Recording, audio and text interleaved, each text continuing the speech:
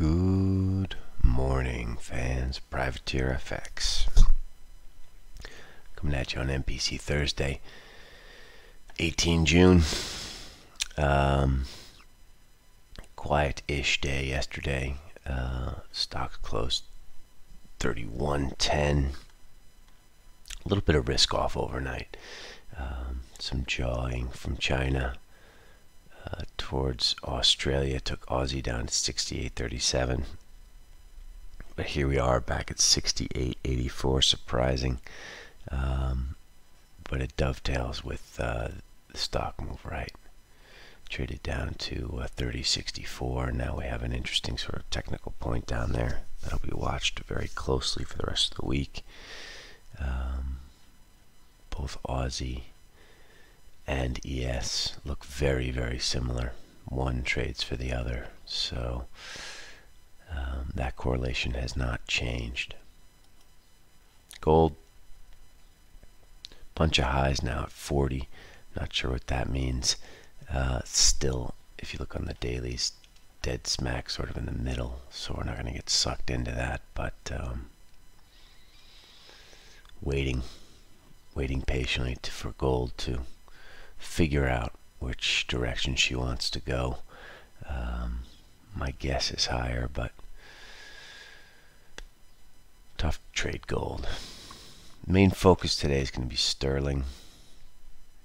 We sort of slithered down to 15 yesterday in the low end of the range. Now we're back at 55. Nothing really to see here on this chart. Even this low right here, 124.50, looks like a trap. Looks like there's very good support at 124. The figure, sort of this high here, sort of, which is 123.95 figure, looks to be good support. So hard to figure what's going to happen here.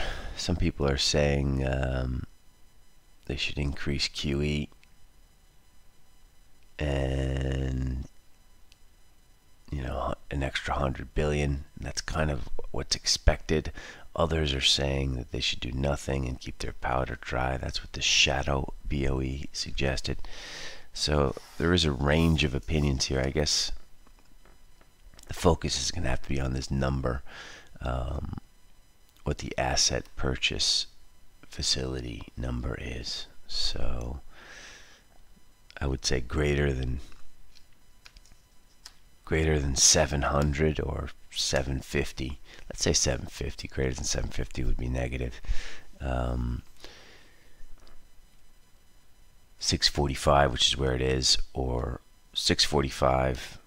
If it stays at 645, it would be deemed as positive for the currency, I think. The tricky bit here is, if they do nothing, does the market penalize the currency anyway? So there's a lot to think about. Not going to be easy. We're going to rely on price and chart today because it's not super straightforward. Doesn't help that Euro Sterling and cable are dead smack in the middle. But let's face it, there's 5.5 hours before this thing comes out, so these things may adjust and may move. Sterling yen is more on the lower end of its recent ranges, and this is also dollar yen driven. We're going to have to re-look at this sort of at lunchtime. 1 p.m. Swiss is when the fireworks start, so that'll be interesting. After that, we do have obviously unemployment claims in the U.S. Philly Fed. Meister speaking in the evening, but no one cares what Meister says at the moment, so he's not gonna say anything wild or crazy. Let's look else what's going on. Dollar yen creeping lower. The market seems to be thinking this is based on Softbank news about asset sales. Could also be general news on less U.S. asset purchases or disposal of U.S. assets by foreign entities. This is something we're keeping a keen eye on, because this will have a massive effect on foreign exchange. Whether foreigners keep buying U.S. bonds, whether foreigners keep buying U.S. assets, as in real estate or stocks.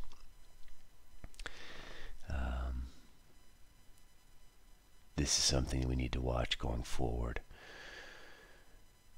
We talked about the yen chart many times the last week or so. 106.50 is kind of interesting, but the bingo number is 106.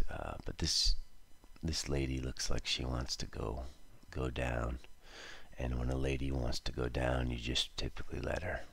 It's my advice to listeners out there. Aussie yen, with Aussie going down and dollar yen heading lower, you'd think this would be more powerful, but it's not. It's a bit, I wouldn't say unnerving, but I just don't really understand it. There's no real follow through on this risk off. Let's take a look back at the ES chart. Again, like, loads of bad news out there. The market's not really responding to it. When you get a market that doesn't respond to bad news, that's always weird and frustrating for a lot of people. But that usually just means it's bid. So be careful. Be careful. We are not long ES. We are not short either. But just calling it as I see it today, we had bad news. We've had bad news about the upcoming U.S. elections, as in bad news for the stock market. Might be good news for humanity. But typically the stock market doesn't care about humanity. We've had bad news about virus cases. We've had bad news about employment. And okay, we've come from 3140 down to 3060 twice now. It's hard to believe we're at 3090. This should be lower if logic were to rule the day. We know how dangerous logic can be while trading FX. So use price as your main guide. Pretend you're blind. Price is your dog guiding you through the streets. Dollar China lower. No idea why. China was kind of squawking about rates a little bit. I thought that was a bit dovish. Just weird. This is obviously lower. Dollar China usually is risk on. Don't get it. Dollar Norway lower. This is also risk on. Next leg in dollar Norway through 1067. Could do. Youngsters who have never really seen Euro Norway, excuse me, forget that this shit came from 7. We're at 1070. This could easily go down to 8. So don't be afraid to hit a bid if we get through 1067, especially if oil's higher and we are risk on. Bitcoin, not much to say. Just waiting for 10,500 to go. Buying cheap ones is the way forward in Bitcoin. So maybe 8,200 and 7,200. Treat this as an asset. Treat it as a stock. Do not treat it as a currency. Too volatile, too insane to be treated as a currency. So,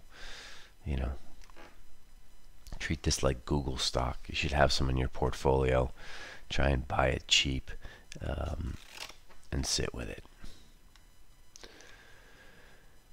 So listen, not much more to say here.